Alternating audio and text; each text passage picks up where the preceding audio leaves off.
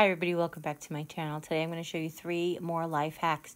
2 of them from the Dollar Tree. 1 is just requested. Hi everybody, welcome back to my channel. This is the next hack. What I wanted to show you, this is like a hack or a decorating trick or how to get cheap and inexpensive or to change out decor easy. Any of those will work for this. Whatever brought you here, welcome. First thing I want to show you is, this is about window treatments. We're going to hang a valance, but we're going to hang a scarf. So as you can see here, what I had, this previous hack was, these are shower curtain rings that didn't fit on my shower curtain rod. And they had little red trucks on them from Christmas. So all I did was hang them through the loops of this particular curtain. Some have fallen out since, and hung them over this rod. This rod I got on clearance from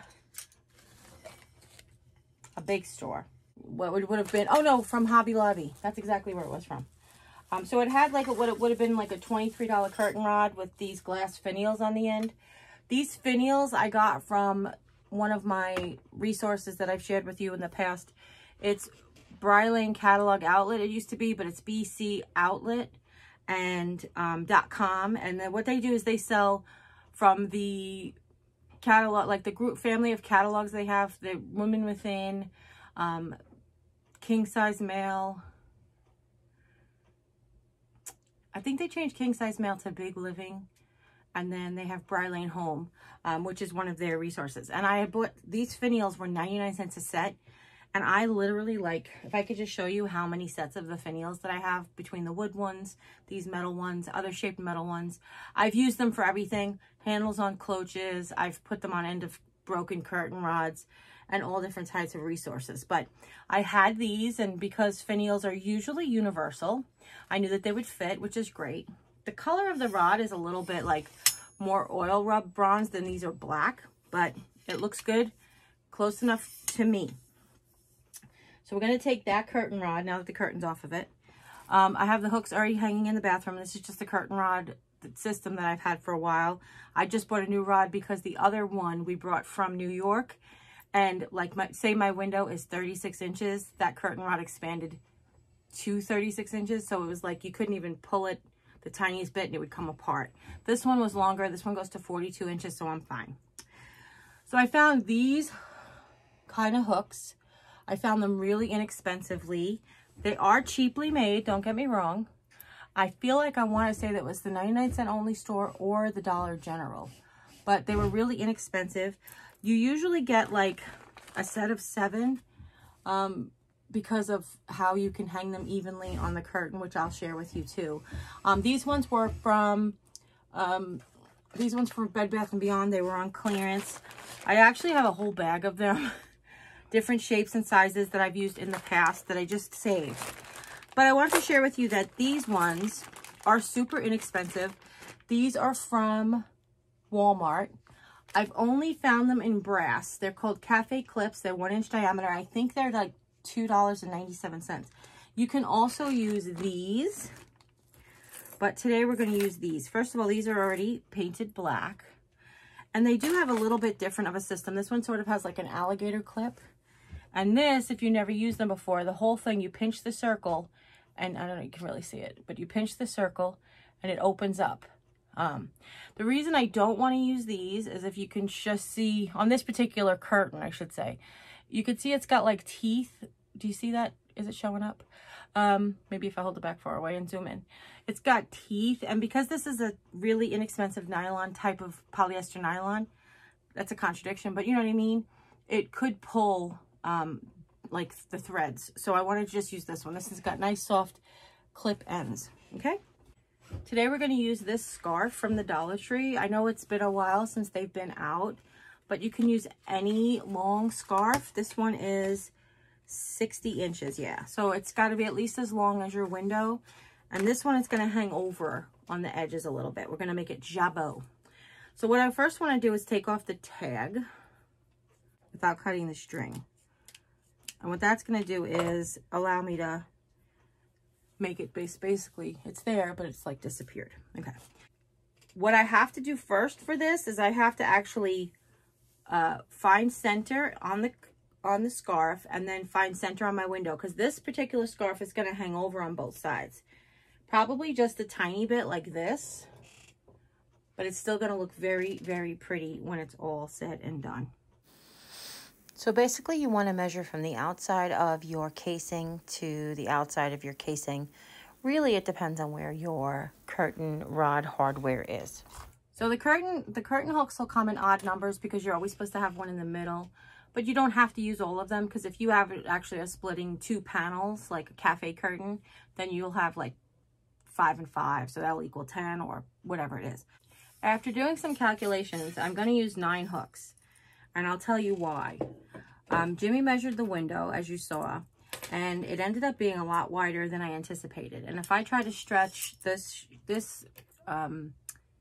scarf over that wide expanse, it's gonna balloon down, and I don't want it to. So I'm gonna use 9 hooks, and 9 hooks is actually easier because that's like, if you take your piece and you fold it in half and fold it in half and half again, that ends up being 9 spots. So for this, he measured 45 1/4, and we're going to round it up to 46. So I want a 23-inch, which I'm going to put a little mark on my table with a light colored pen. We're going to use 9 hooks. And as you can see, I measured, here's my mark for 23 inches. We're going to take our curtain, or our scarf in this case, and we're going to fold it in half. And there is technically not a right sides to these scarves, but I will tell you, like, if you look at the way they were sewn, so this one was serge, and there's like this piece of fabric in the back, so that's going to be like the wrong sides. So if that makes any sense, okay?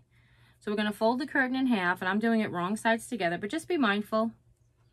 Also, the hooks are universal, but I like the openings to be in the back, so it's not like there's rules to it, but that's just my particular piece that I like. So I'm going to put the fold on the edge of the table, and I'm going to take the hook, and I know that right sides are towards the inside of the fold. So I'm going to clip at that mark. This is my 23-inch mark. You want the clip to go all the way onto the scarf. So I'm going to clip the top one too. The reason we worried about how deep it goes into the scarf is because that's going to determine how low it hangs off the curtain rod.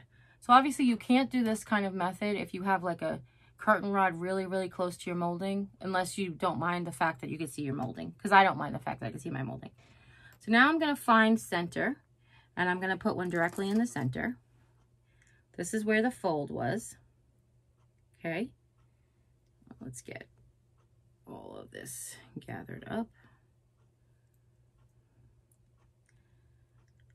I said I wanted the openings in the back, but you could see before they're on the rod, they spin. So that doesn't make a difference how you hang them.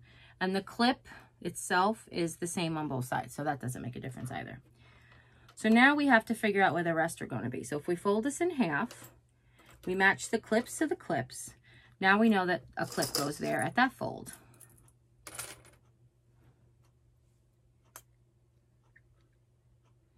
Make sure it gets on there really good. And a clip goes on that fold. We make sure it goes on there really good. Then we're going to do this one more time. Okay. Now, if you have a super long curtain and you're doing other, like say 11 hooks, you'll probably have to measure. But this is a really easy way to do it with not measuring. Okay. 1, 2, 3, 4, 5. And then the last 4 will go on here. Let me just get them out of the way. So we'll start with the outside. I like to start with the outside. Of course, I dropped it. Good news is this was a pack of 12. So that's 1. Here is 2.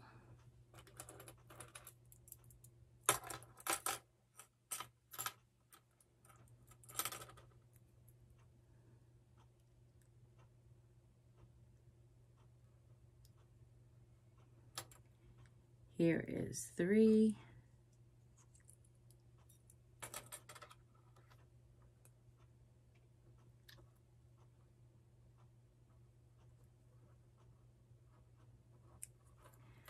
Come on. Come on, scarf. There you go. And here is 4. And here is hook number 5. Let's get all the way up there. Okay. So now if I open it up, they'll probably get caught on each other. Yep, they did. And that's okay. Normally these are not open rings like this. Normally they're solid rings, but these were inexpensive, and sometimes when, you know, sometimes you get what you pay for. Most times you do. And sometimes you get stuff on clearance, but most times you get what you pay for. Okay, there we go. There's that. Now I want all of the openings to be towards the back, and the back side of the scarf is, gotta see the end that has the thing on it. That's the other end. Currently the back side of the scarf is towards me.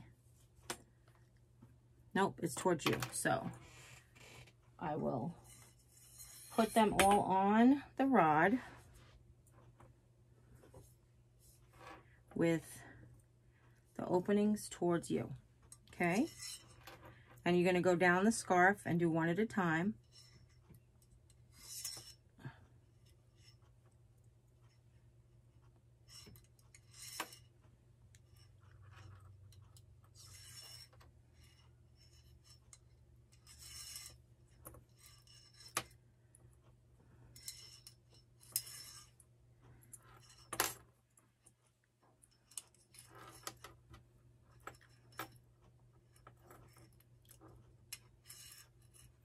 So I was trying to make a Dollar Tree curtain rod for you guys with the grabber, you know, the hard to reach grabber thing, and ping pong balls, and use like command strip hooks, but I never got to it. So you're getting this instead. So if you look up at me, you'll see that they'll really move independently very, very well. But then you're thinking like, well, how do they stay? Well, that's the next trick. So let's get into that part of the hack, and then we'll be all done. So the real trick is when you go to put the curtain rod on, you basically slip the first ring on the outside of your curtain rod holder. And you do that on both sides. And what that does is it keeps the curtain from sliding in unnecessarily. Now, obviously, if you're doing this with drapes, you don't want to go ahead and do the same thing, because then you won't be able to open your drapes towards the inside. But this is just for a balance, okay? Okay, so you can make it like that, or you can make it like that, or you can tuck it entirely in the back. It's really a matter of personal preference. I like it flounced a little bit. And this is how it looks.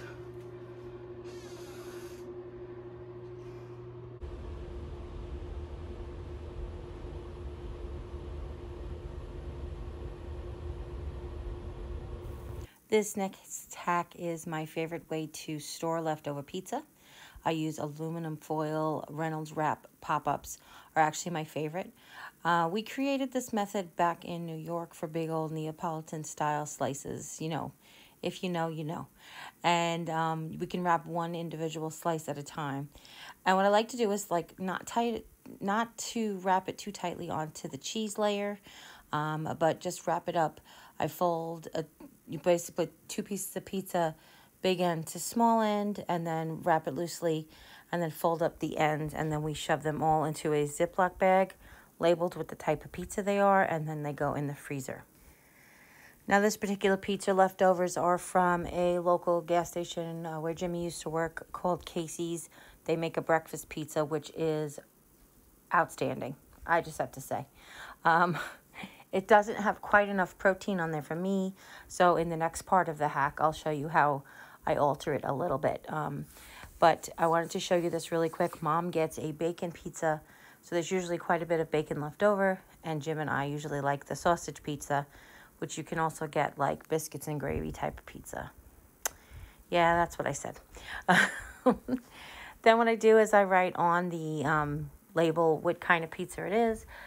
We don't normally date it. I will date it for you here because leftover pizza doesn't really last that long in our house.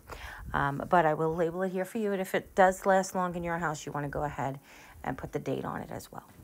Then I just slide them in. You want to make sure that the pizza is at least cooled down to room temperature before you freeze it. Otherwise, you can get Ice crystals build up and it's really not pleasant. You also don't want to store your pizza or bread in the refrigerator for very long, because refrigerating bread tends to dry it out and make it stale, go stale faster. The same thing with pizza crust. Now for us, we like to reheat our pizza in the oven when it's the wintertime, or in the toaster or toaster oven in the summertime. And I'm going to show you how to do that here. Just take the frozen pizza. I like to just make this on toast. It's really easy in a toaster oven. You could bake it in the toaster oven as well, but all I do is, while it's frozen, I open the foil up. Now this method will give you a softer crust. If you like a crispier crust pizza, I recommend doing it in the oven. You can also do it on the stove top on a frying pan, but you really need to have your pizza defrosted for that. But this is just frozen. Separate it, lay it out, and then we're going to toast it. It's just going to be on toast. I know it sounds crazy. With the Ninja Foodie is a toaster oven, air fryer, broiler, baker, dehydrator, the whole thing. I'm still just going to put it on toast. So this is going to be 9 slices of toast on 3 degrees of darkness. But do however long your toaster tells you to do. Now, I used to have a regular Oster or Black & Decker toaster oven that we used to just put it on the darkest toast setting. It was a different time back then, different appliances. But that's what I like to do. I just like to take my pizza frozen, leave it on the foil, open the foil up, and then go ahead and hit toast. Now again, this leaves a soft crust. This isn't a crispy crust. For a crispy crust, how I recommend it is toasting it half with the foil, and then take the foil off and toast it half without.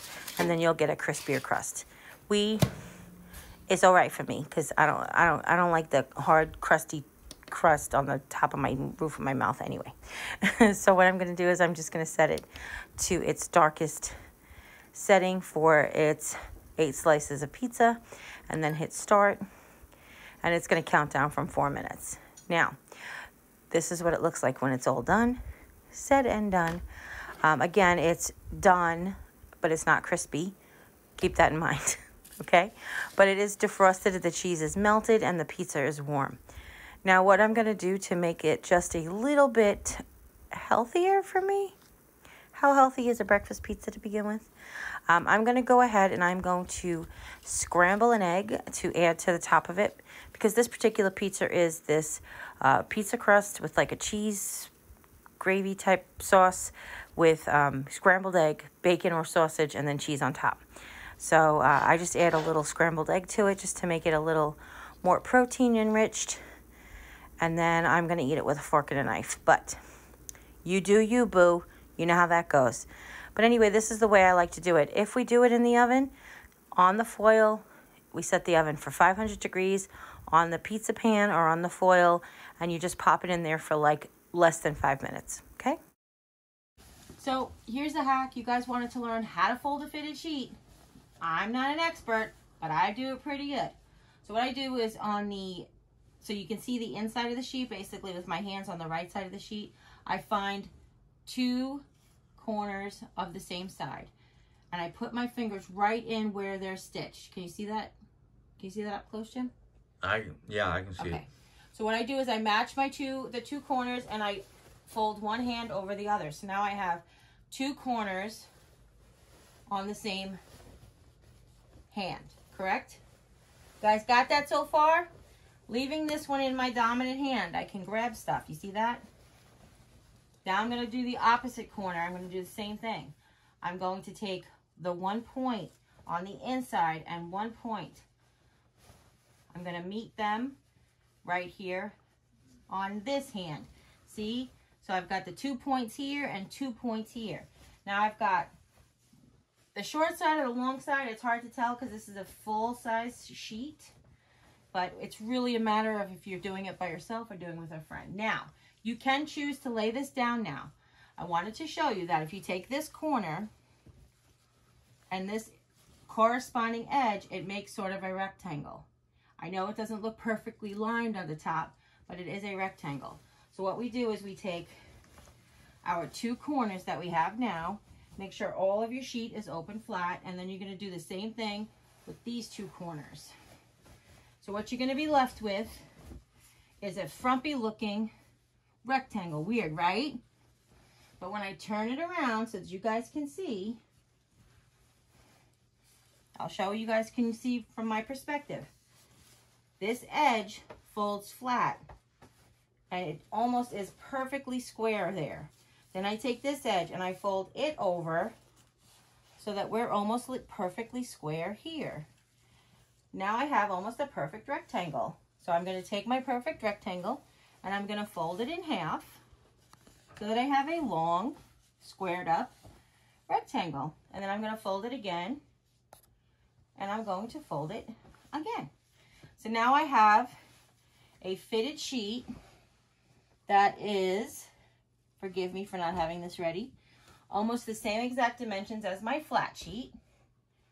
If you want them the exact same dimensions, that's easy. Usually your flat sheet needs to be folded in thirds at the end. You see that? They're almost the exact same dimensions. Then what you do is you take your folded pillowcase, you put it on top, you take your second pillowcase, open it up. I like to get it inside out a little bit with my hands in the corners. I grab the sheets and I work the pillowcase around it. And now what I have is an entire set of sheets folded into what about less than 1/2 of a pillowcase size. Then you can tuck the end in, tuck it under, fold it up, fold it under. You can do whatever you want to store them in your closet. We keep ours here in a trunk, and that's that. So that's a hack. So that's it, everybody, for these hacks. Hopefully you guys learned something. If you have any questions, leave them in the comments down below. Let me know which one was your favorite. You know how to do all the sharing and the subscribing and all the things. And as always, you guys take care. God bless, and we'll see you next time. Bye.